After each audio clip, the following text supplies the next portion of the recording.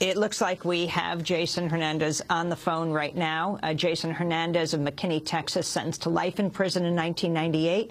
He's been serving life without parole since age 21 for his role in a drug conspiracy, starting when he was only 15. He was one of 8 prisoners whose sentences were commuted by President Obama Thursday. Welcome to Democracy Now! How do you feel, Jason? Elated. I mean, it's a dream come true, and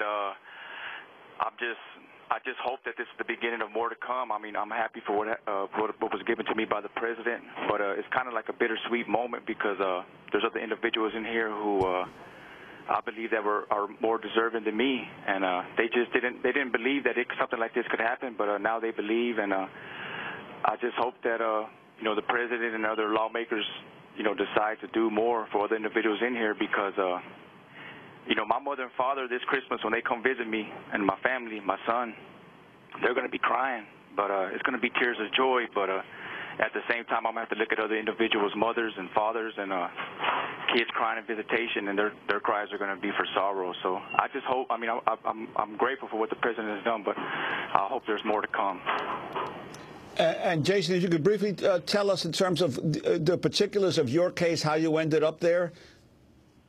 Well, I started selling joints and dime sacks on the corner. I mean, at the time in 1992, when I started selling drugs at the age of 15, it was just it was the thing to do. It was popular. I mean, in the community that I grew up in, it's kind of you don't see selling drugs as wrong. It's like what everybody does, and when you're a kid, you follow the norm, and that's what I grew. I mean, there's no excuse for my conduct. I hate to say that I'm a product of my environment, but when you're a kid and you're growing up in an environment like that, I mean, there's a good chance that that's what you're going to become. And I just This call is from a federal prison.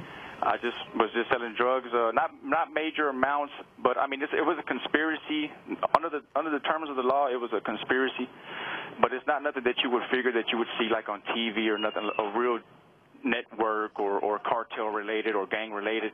It was just a bunch of group of friends that we just grew up together, and we sold drugs together. And Jason, we just have 30 seconds. Where were you yesterday when you got the news?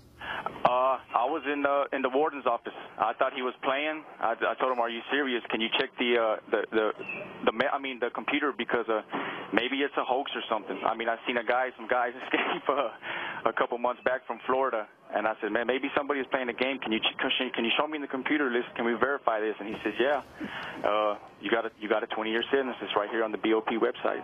So I cried and shook, and I'm still shaking. I mean. Well, Jason, congratulations, and thanks so much for joining us. Jason Hernandez had his sentence commuted by President Obama yesterday. He's been serving life without parole since age 21. This is Democracy Now! I'm Amy Goodman with Juan Gonzalez. Thanks so much for joining us. I'm Amy Goodman. Thanks so much for watching this report from Democracy Now!, your daily, independent, global grassroots news hour. We don't accept advertising or corporate funding, but rather rely on donations from viewers like you. Please make your contribution by visiting democracynow.org today. We need your support today to keep bringing you this hard-hitting, in-depth reporting.